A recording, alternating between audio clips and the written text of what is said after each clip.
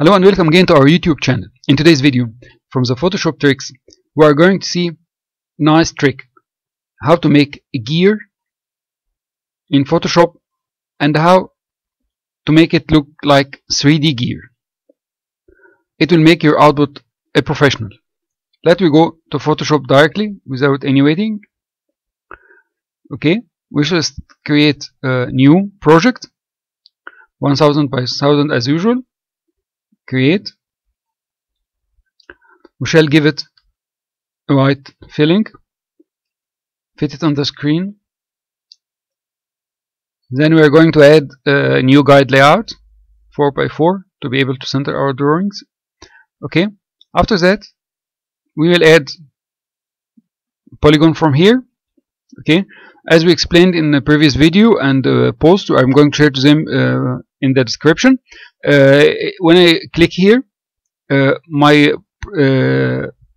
polygon will start from this point here and going like this to down and right, because this is the top left corner of the imaginary square or imaginary rectangle surrounding my my polygon. Okay, so and when I click here, it will open the creation of polygon tool.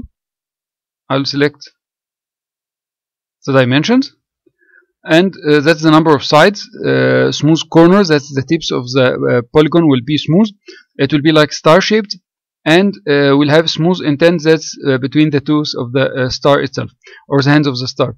The indent side by 70%, because this one is reduced almost by 50%.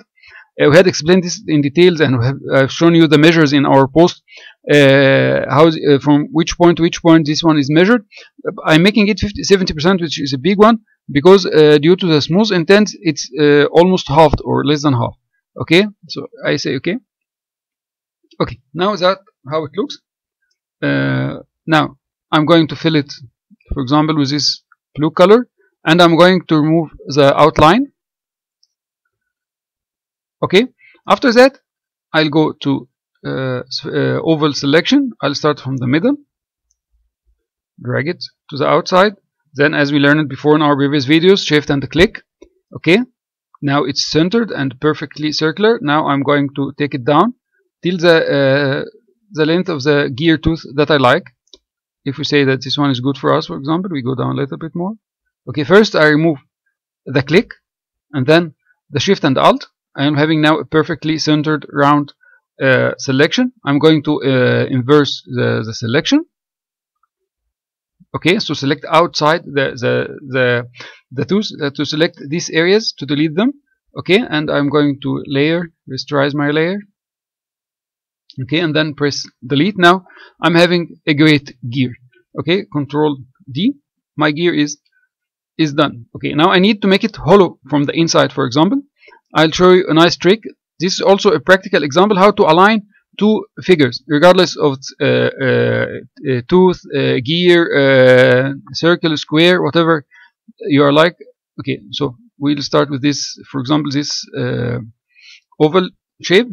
I'll make it like this. Usually shift alt to make it perfectly, you can see it now, it's working perfectly circular. Okay, I release the click first and then the shift and alt. Now it's perfectly circled. I'm going to fill it with black, for example, and I'm going to remove the outline. Okay, after that I will select the two layers for this ellipse and for this polygon from the side panel here, and I'll go to the selection tool. Now they are selected together. After that I will go to these alignment tools as we explained in our previous video and post, which will be shared in the description. So you go to them, you'll see the detailed steps for this. I'm going to center these two shapes together like this, but I need to center to the in the middle of my drawing, or anywhere as you like. It depends on you like. I'll show you a lot of work. So first you will go like this. Okay, then you go like this, and then you go like this. Like this, you have it in the center of the screen perfectly. Okay, or the two shapes are centered together perfectly, regardless of their position on the screen, regardless of the guidelines. And even if you remove the guidelines, you will find them centered perfectly together. Okay. After that, I will remove this. I stay on this layer. and then I will go to my shape selection tool.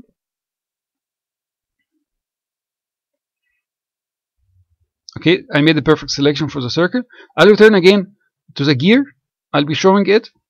Okay, and I'll be hiding this one, and then I will press delete. Now I made my gear perfectly centered hollow. Okay, Control D to remove the selection. Okay, now if you like to place this gear perfectly in the center, you can make Control T. Now you can see the exact position of the center point. So I can make this, for example, 500. That's another tip you like to know. 500. Delete, because this one is 1000 by 1000, so I know its dimension. So, and I'm making to make this 500. So like this, it's perfectly centered on my drawing, on my canvas, and it's the whole it's hollow perfectly from the inside. If I like to give it a little bit 3D effect, I'm going to layer style, bevel and impose. Okay. Maybe it's better to decrease the size of the bevel. It's looking a little bit weird. If I go to 7, for example, like this, you can see it's coming with this shadow, and this shadows from this side, it giving it the shape of as if it is a 3D gear. You can change the direction of the angle of the light. This light is 90. It's coming. You can see the shadow is here, so the light is coming directly from here. If you can change it, either you can inverse from here directly. The light is coming from the opposite direction, or you can change, if you like it to make it at an angle. For example, you can make this one 60 degrees. You can see the shadows, the direction of the shadows is different. Okay, and okay, now we have a nice 3D gear that you can use it in your drawings. There's another one trick. I will try to show it to you now. So let me first disable this bevel and emboss from here. Okay, now let me make, we try to make it as a 3D, give it a complete 3D effect. Now after we removed the bevel and emboss effect from here, then I will go and make a selection.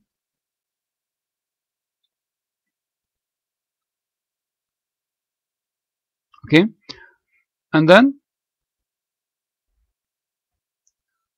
I'll make a new layer via copy first from this layer. Okay, so I'm having layer 2, then I'll delete it. I'm going to again to my polygon one, and then I'm going to select it again.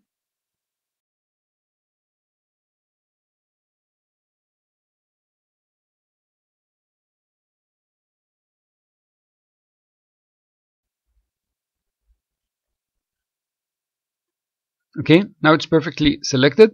After that, I go to here, 3D, new extrusion from current selection.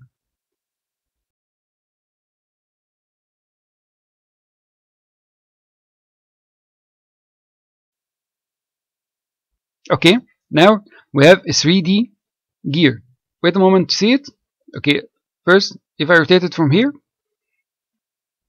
okay, now you can see your 3D gear coming perfect.